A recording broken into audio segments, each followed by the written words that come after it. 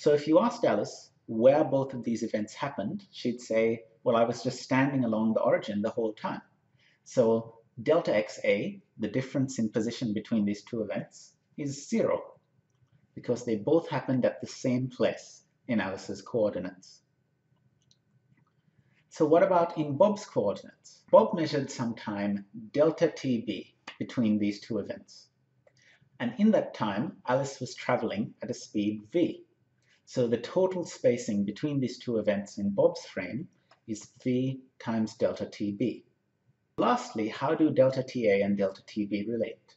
So either delta TA equals gamma delta TB or delta TB equals gamma delta TA.